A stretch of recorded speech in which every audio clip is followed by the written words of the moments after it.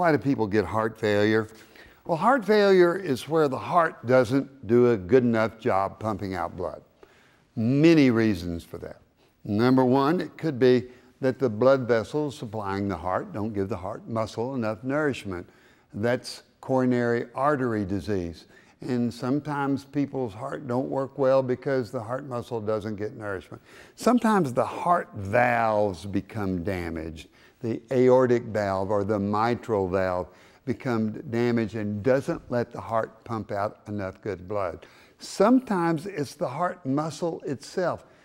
Sometimes it gets weak. We call it a myocardiopathy. Big, long medical word, just means the heart muscle is sort of squishy rather than strong. Or we get myocarditis. We get inflammation of the heart muscle itself. That is a sick heart muscle and it doesn't pump good. There's a lining on the outside of the heart called the pericardium. If the pericardium gets inflamed and scars down, then the heart can't really fill up with blood and we get heart failure again with that.